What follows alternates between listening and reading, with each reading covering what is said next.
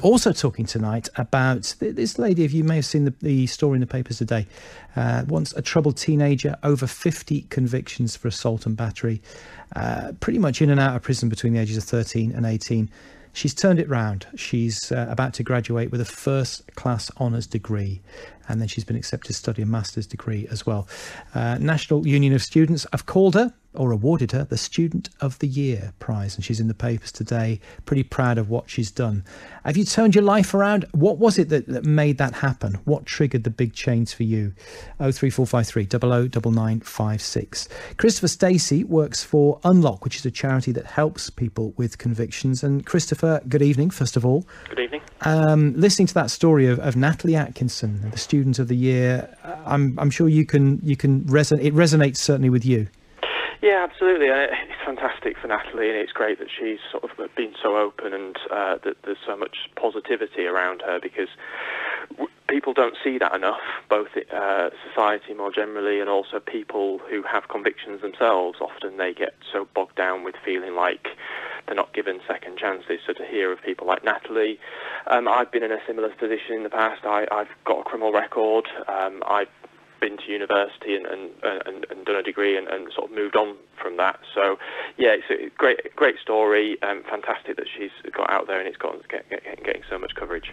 When you've got the criminal record, I suppose there is a point where it could just all go one way, because you feel perhaps nobody's going to take you seriously and the only solution is to carry on committing crime. I think that's certainly an option. I think when you get to the stage like where Natalie has got to now, and like so many other people, they've dealt with the things that they were doing wrong, and they've changed their life, and they're not committing crime anymore, and they're doing things more positive. I think one of the issues is that for people like Natalie, it will never go away, what she's done wrong, and that will stick with her for the rest of her life. And one of the issues, and I was only this evening reading an email that we've had through into our helpline today from somebody who 30 years ago got a conviction for burglary, and this chap has a degree in teaching, and he wants to be a teacher, but no one will give him a job. Because that's there from 30 years ago. So I think it's great that people do give people second chances and that they're given that opportunity. But one of the problems is that people can never let this go, and people will never leave it behind them. It is, in many ways, a life sentence. And some people would agree with that and say, well, that's part of the punishment. But to a lot of people, Natalie, myself, this chap I was talking about, served their punishments, done their time either in prison or in the community serving a sentence, and now just trying to get on with their life.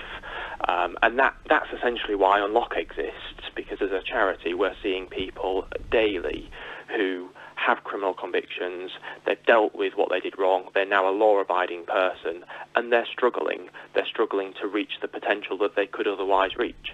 And what, if we take it back to yourself, obviously you said you'd had some convictions, what was the point that turnaround happened for you? Can you remember what sparked that? It wasn't really a turnaround moment for me. I went through quite a difficult stage in my life where I made some stupid decisions. I didn't really have to reform, in a sense. It was a period of my life where I was just stupid. I was young, I was 18, 19, made some mistakes. I was at university at the time, and I could have easily dropped out of university and given all of that up. I didn't. I stuck by it. I couldn't go on to do the thing that I wanted to do, which was work in the legal profession, which is what I've got a degree in.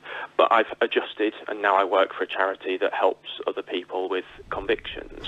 But even for me, there are many doors that are now closed to me, and I have no doubt that luckily I work for an employer where it actually helps to have a criminal record, but there's not many jobs out there like that. You've turned it to your advantage in many ways. Yeah, absolutely, and a lot of people do. Natalie is she's done a degree in criminology, she's now doing a master's in criminology, and I have no doubt that she will be very good working within the sector. But part of her shouldn't have to do that, and part of me shouldn't have to do that. We should just be able to, at a point, leave that behind us and just go for any old job that we think we're the best person for, and we should be judged first and foremost on whether we're good at the job. Yeah, I think most people could say at the age of 18 they've done some stupid things. Yeah, absolutely. And it's a shame when your life is affected by that. Absolutely, and I think when it comes to employment, that's one of the biggest areas that people with convictions struggle with. And from an employer's perspective, more often than not, they just want the best person for the job. But when they see things on people's records, no matter how long ago it was, that causes them a problem. Even if it's not them, it causes their managers or their customers, or they feel like it causes them a problem. And so we have got this problem here. I mean, we're part of a campaign called Ban the Box, which is about how employers deal with criminal convictions on application forms, and often employers just use the tick against criminal convictions as a reason to refuse somebody. Without knowing any of the circumstance behind it. It's literally absolutely. A box being ticked. Because it's a natural reaction. You see one person without and one person with a conviction, you're going to go for the person without. Now, part of what we're saying and part of this Ban the Box campaign is about, first and foremost, as employers, look at whether they're the best person for the job. If they are, yes, then look at their criminal record and does that cause any problems at that stage. But firstly, let people like Natalie compete, firstly, on a level playing field and prove that they're the best person for the job. When you're turning things around, you say, you pretty much managed that yourself. Was the support out there from other people when you realised that some of these silly mistakes were going to hang around your neck for many, many years onwards? Was there much support around for you to help turn things? Well, you say you didn't really need to majorly turn it around. But I think it depends on the individual and it depends on the seriousness. So for people who are in prison and coming out of prison or serving a sentence in the community, there are some things out there that can help. When I served my sentence, there wasn't much that could have helped me, to be honest. I was educated, I was doing a degree at university. Nobody could really help me in that sense. And I was, to an extent, left on my own to get on with things because I wasn't at risk of reoffending. I think for people who are going through that phase of trying to deal with why they have done what they've done, maybe time and time again, there is help out there. But there does come a point, and this is partly the reason Unlock exists, really, which is there comes a point where you're just left to be a person, Jim, who has a criminal record, and you sort of left to get on with your life, which to an extent is a good thing, but then you are left on your own in lots of ways, and there isn't really much support out there, and not a lot of people really understand what it's like. And I suppose without the help or seeing the light at the end of the tunnel, it could almost become a self-fulfilling prophecy, because you think, well, I'm hitting my head against a brick wall here, people are treating me as if I'm going to reoffend. You could go down that route. You could. I think there's also a much greater number of people that just generally give up on life, and I don't mean that they go on and commit more crime. They just, they live a life on benefits or in very low-paid jobs when they could do so much more.